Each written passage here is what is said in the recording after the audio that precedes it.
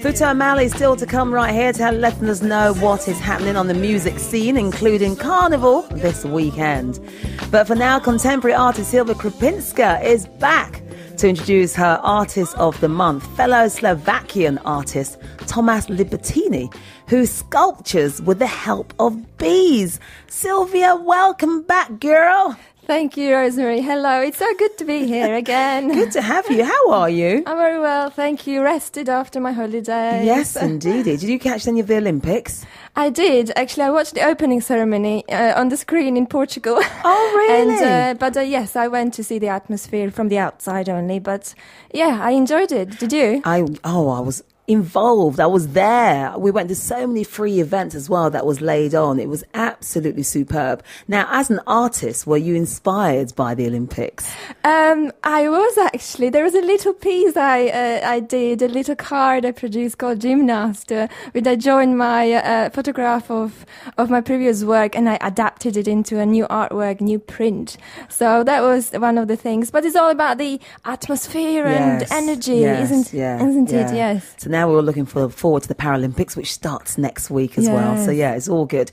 So now, Silvia, a fellow Slovakian artist now.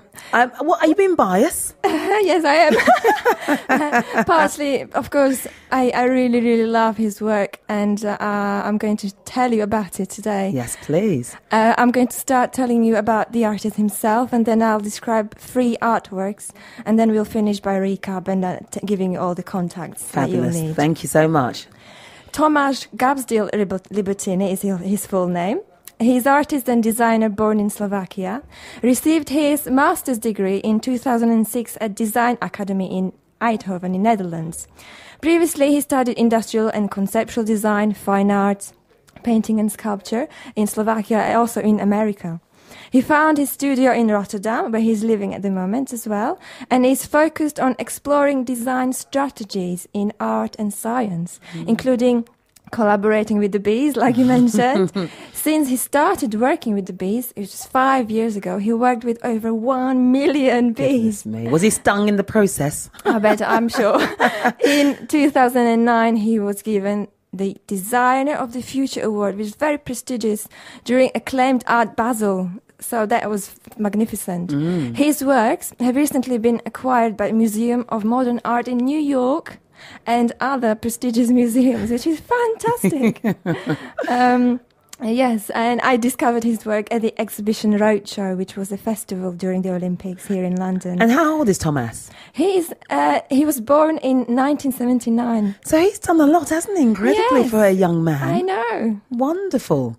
Only a year younger, and I feel like I completely aspire to. Excuse me. So I'm going to start talking about Agreement, the sculptural piece I saw in the Exhibition Roadshow. And where was this roadshow? In Exhibition Road in South Kensington, next to the Natural History Museum and the Science Museum between them. And the Agreement is self-balancing architectural sculpture in the shape of a flower. It is about 1 meter long, and it's all covered in yellow shades of honeycomb, different shades of honeycomb, produced by many thousands of bees.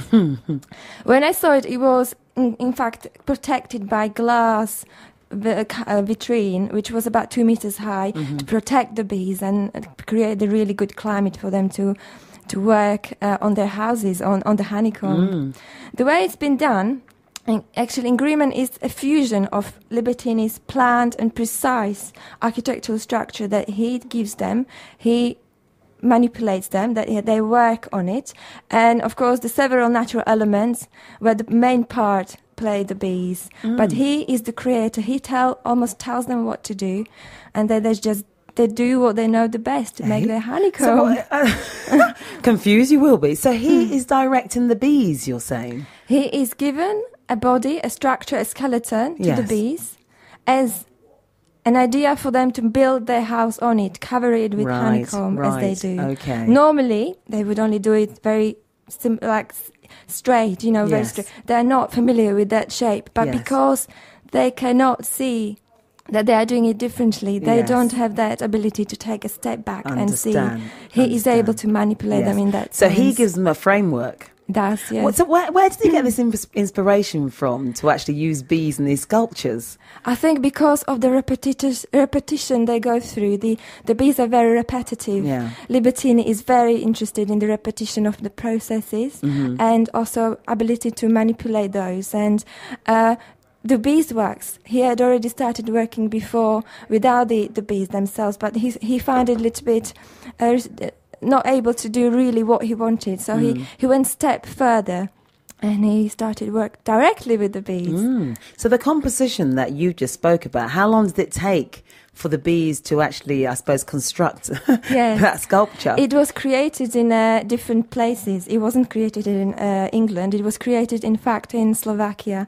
Over 3 months, 2.5 to 3 months, the bees had a chance to build the houses on these structures, but they're fragmented. And then he brought those, covered already with the honeycomb, and put them together in that flower shape, and brought new sets of bees that I saw in the exhibition, and they just continued with the creation of what was started, filling in the gaps and making wonderful turns. Quite magnificent.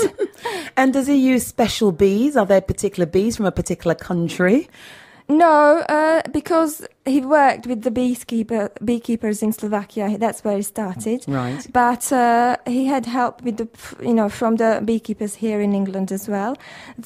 What I have to mention is that the bees that come to him, they're always young bees. The bees, and they have a new queen, and they stay there and work on it together, protecting the queen and having their house from it. Yes, amazing. Okay, so that's Tomáš How do you pronounce his surname? Did I pronounce it properly? Tomáš Libertíny. Libertíny, yes, indeed. For once, I know how to definitely pronounce it well. If you just tuned in, Silvia Krupinska is in the house talking about her art. Silvia Krupinska is still in the house, talking to us about her Artist of the Month, who is fellow Slovakian artist Tomáš Libertíny.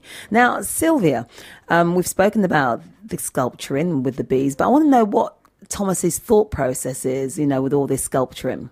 Yes, that was one of the, when I talked to the artist, that was one of the strong points he was trying to make, that his work is not just about the process of bringing these bees and bringing the yellow honeycomb and showing to people the shapes and the geometry of it. It's more about the repetition that goes in the whole process, the repetition of the either sculpting or using different materials and manipulation of those materials. Similarly, comparing the bees to the material, he manipulated the bees into making something that they wouldn't do in their everyday life. And because they can't take the step back and see they're doing it differently, that was a beautiful tragedy in their lives. They couldn't see it because they were the bees. Similarly, perhaps he's looking at the fact that we do the same. We work and sleep and do the same thing every day. And how to know oneself before you die, how to know it. That's one of the main questions he's trying to raise and explore in his work. Okay, so he's trying to get into our psyche. Yes, it's almost philosophical or almost very sensual. It's very, very deep meaning of the work rather than just visuals, the decorativeness of them. Okay, so you said that you're going to cover 3 of his works. You've covered 1, and what are the other 2, please? The another one, very different one, is called the Paper Vase, made in 2007. It's paper and wood glue that were main ingredients in it. It's 30 centimeters high, 25 by 25 centimeters are the other dimensions. It's made by layering square sheets of paper, and each sheet of paper has a print of a tree on it. By doing that repetitively, perhaps 1,000 times, the artist created a brick of paper which was pressed down very tightly with the wood glue that was holding it together. After that, the next stage is shaping this piece into a shape of a vase. He used the wood turning equipment, which is used normally when the wood is turned and it can be shaped by chisels. So similarly, that was turning fast, spinning, and it was shaping with different shavings and sandpaper and blades, achieving the shape of the vase. Mm-hmm. What's really important in this piece is not just the element of the shape and a beautiful smooth surface, but also the inner quality of the tree being inside in each layer of the vase. But also what happened, each pixel that was opened, that was shaped, the pixels were suddenly showing out on the outside as the vase was created, because as you shaved the layers, the tree was showing through little pixels and creating another image of a tree on the outside. So just to clarify, the most important thing about this piece is the inner depth of the meaning of the piece, not just the decorativeness of the outside, but also the interior, the really what we're searching for, the meaningfulness of the works. You try to make connection with the piece by doing this really laborious process, and a real beauty and respect for the piece. You can see when you see it straight away. It's beautiful, magnificent, and it's got a lot into it. So we're talking about a paper vase, yeah? But you said, the actual process makes the product hard. So I wonder, if you put water in the vase, then would it come out? Would it seep out? Probably not, as it's so rigid. It is not meant to. That's not actually the point of the vase. It's called because of the shape and the design and the classical. But what's more important about this is, rather than the symbol of a vase, what's the meaning of the tree being inside, but also on the outside, and the paper. There's like a circle, full circle of a tree. Mm-hmm. That is beautiful about this one. And so I can move on to my last one quickly. Mm-hmm. It's called The Vessel. I saw that one in the design gallery in London called Fumi. That's the gallery that represents Libertíny. Mm-hmm. The Vessel is another very good example of repetition of the elements and processes. The bees are again manipulated, and they create this big vase-looking vessel. It is 50 centimeters tall. Object, and is again yellow with the honeycomb, covered with the honeycomb. And as I said before, it's not natural for the bees to make round, curvy shapes, but the artists manipulate them into this. They almost blindly do this, but they don't know about this. So it's almost this irony in life, how it's all built. But there's an exchange going on. It's not just using the bees. They get the house, they get additional food, and they're protected. So there is a little bit like a contract between the artist and the bees. They all get something out of it. As it should be in life. Yes. So where can we see his work? Because time is running out. Yes. So before I forgot to mention, of course, go to my blog. There is an article, silviakrupinska.wordpress.com, which is silviakrupinska.wordpress.com. Or if you're in Bratislava on 19th to 23rd of September, there is a contemporary design festival called Design Weekend. Go and see Libertíny's work there, and I'm sure he'll welcome you. Check out all the details again on my website, including his amazing website. You mustn't miss the images. And did you say that he's also exhibiting his work now? Is it in New York? Now here at the moment, no. I saw his work in the Fumi Gallery Hill in London. He's got work in various collections in different museums, and everything else you can find out on Libertíny's website. Yeah. The details on it are on my blog, as always. Okay, wonderful. Silvia, thank you so much, and welcome back. Thank you. We look forward to understanding and learning about another artist next month. It's been my pleasure. We are Colourful. Colourful. Your music, your voice.